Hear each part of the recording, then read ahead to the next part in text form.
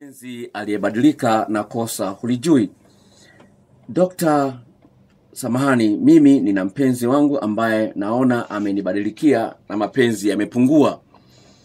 Yuko tofauti na tulivyoanza na sababu sijui. Nikiuliza kama nimekosea, yuko kimya. Nisaidie kwa ushauri.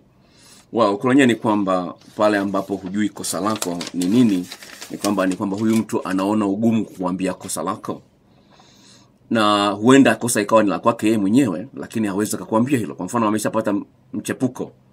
Anapata mchepuko, anaona kwamba ameanza kuupenda ule mchepuko kuliko wewe. Sasa ndio hapo unakuta mapenzi kwako yamepungua, yamehamia kwa mwanaume mwingine au kwa mwanamke mwingine. Kwa hiyo unakuta mabadiliko hawezi kukwambia nimeanza kuchepuka. Ila anataka kuendelea na wewe kwa sababu ana faida, aidha anapata pesa kutoka kwako. Sawa? Naangalia swali hili. Ni kwamba anapata faida kutoka kwako. Sasa hawezi kukuacha ghafla. Kwa hiyo anaangalia, je, uhusiano ule ukoje, utaendeleaje? Kwa hiyo kwa sehemu kubwa unapoona mpenzi wako amebadilika ni kwamba anataka kuvunja uhusiano wako. Kwa hiyo anatafuta sababu kubwa ambayo hata wewe mwenyewe utaiona kwamba hili kweli ni sababu halali ya uhusiano kuvunjika.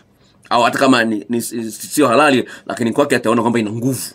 Kwa mfano, umepiga simu yako umezima masaa 3 huko hewani. Anasema ulikuwa unanisaliti na kukuacha.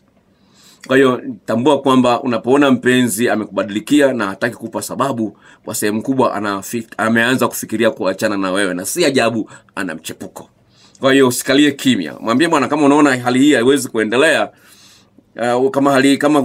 siwezi kuwa na mapenzi kama ya kwanza, siwezi kuendeleza uhusiano. Ngoja nipe mfano mwenyewe katika maisha yangu. Sawa, nilichagua na mpenzi kipindi hicho cha nyuma kabisa. Sawa, nilikuwa na mpenzi. Sasa mpenzi nikaona kwamba hanyihisi mapenzi. Nikamuuliza, "Mbona mapenzi yako kwangu yamepungua?" Sawa, nilipomuuliza akasema, "Bwana, kwa kawaida tu na nini." Sasa nikagundua akija nyumbani kwangu haji na simu. Sawa, akija nyumbani kwangu haji na simu.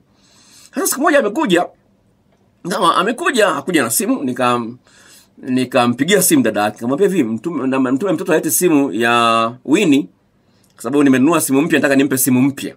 Sawa, si mtoto akaleta simu. Sasa yeye hana habari kwamba nimagizia simu yake. Sawa.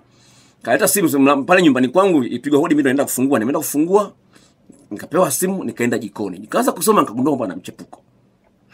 Uhusiano ulifufa hapo. Sawa. Kwenye jambo la msingi ufahamu kwamba usikubaliane na kwamba na ukimya, usikubaliane kwamba ni kawaida, mimi ni kwa kawaida tu. No, kuna kitu lakini hataki kukuambia.